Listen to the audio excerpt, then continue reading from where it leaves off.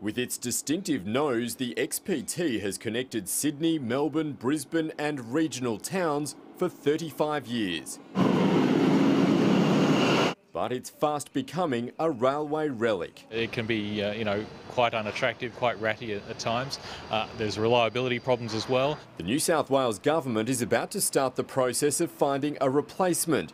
And after placing previous train orders overseas, it's committed to assembling the new XPT at home. The important aspects in terms of train building, as I've come to realise, are you've got to be able to cater for the local environment, tracks, terrain, and that's where building your product or your train here in Australia using local know-how and expertise actually delivers you a better product. The XPT is based on Britain's successful high-speed train dubbed the Intercity 125.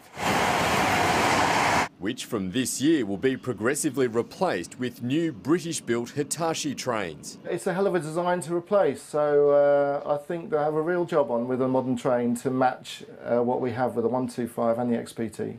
The prototype has been lovingly restored at a heritage centre in Nottingham. A lot of people say that the 125s, they saved long-distance travel, they saved intercity rail travel, and they changed the way that we live in the UK as well. When the design arrived in Australia, it was considered revolutionary. It's an aircraft without wings. Speed, comfort and space-saving ideas like fold-down trays at your seat. Back then, it set speed records. These days, the XPT is often delayed.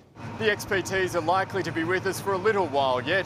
The replacements aren't due to hit the tracks until early in the next decade. And Victoria is urging New South Wales to put interstate rivalry aside to build a train that serves Australians well into the future. If we can create jobs through our own government purchasing, let's do that, because there is a win for New South Wales and a win for Victoria.